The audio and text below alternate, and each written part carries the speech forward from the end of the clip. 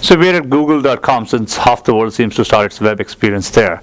And let's just go to news so we can get some fresh content that we're looking at. And here's a story about how new poll shows big shake-up in the GOP race. And let's say I want to highlight the fact that Mike Huckabee's dramatic jump in the polls is going nationwide. And to be able to do this, the beauty of this application is that there is no download install. So how does this work? I basically go in and type in roohit.com. That's ROOHIT.com before whatever page I happen to be on.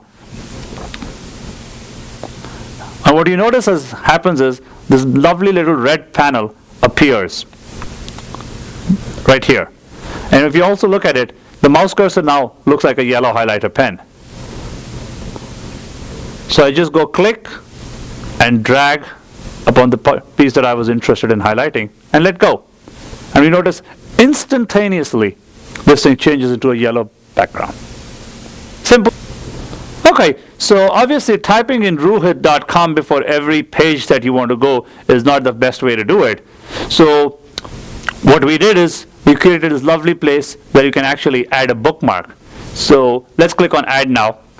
And what this does is we actually add a favorite bookmark to your browser, or we don't actually, you add a favorite bookmark to your browser that lets, anytime you could be on any page and you click this favorite bookmark and you continue to stay on the page that you're already on, except it also brings up the lovely highlighter application. So you can instantly start highlighting whatever it is on.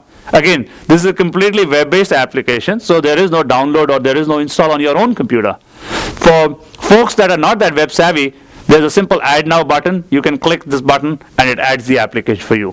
For the more web savvy geeks, we've got a simple highlighted link. You can right click. Notice right click on this, scroll down, say add to favorites. There's a dialog box that comes up from Internet Explorer. You click on yes and you say yes, I want to add a highlighted link to my links bar on my Internet Explorer, and you click on add. Okay?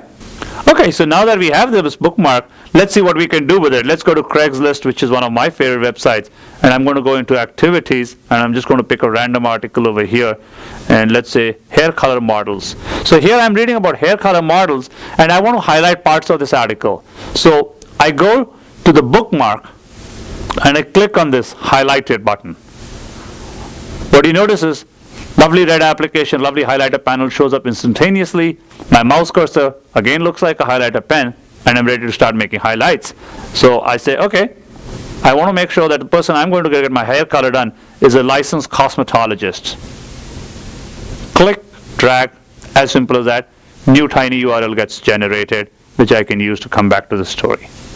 The beauty is, for example, for a Craigslist user that we happen to be on, we archive the page in its entirety. So even if this article expires off of Craigslist, you can always come back to your own highlights or your own collection of highlights. If you notice over here, you've got this little button that says past highlights. You can click that and go back to all of your own past highlights that have been archived for you.